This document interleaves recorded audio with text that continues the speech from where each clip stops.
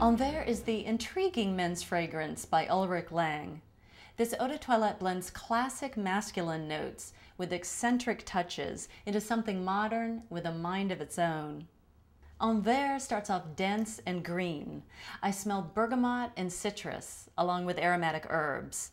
There's a wet, almost cementy smell that I associate with violet leaf. The funny thing about violet leaf is that it also has a melon-like quality to the scent.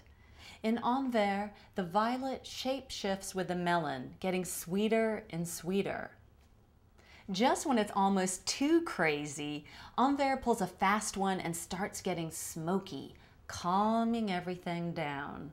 The smoke emphasizes a whole bunch of woods you never noticed before, along with mint and sage to keep it chilled. Anvers is a case of multiple personality disorder. But in this case, all the personalities are pretty cool guys, so you don't mind when an unexpected note pops up.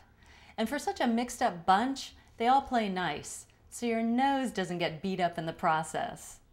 I'm Puckrik, and I smell. I know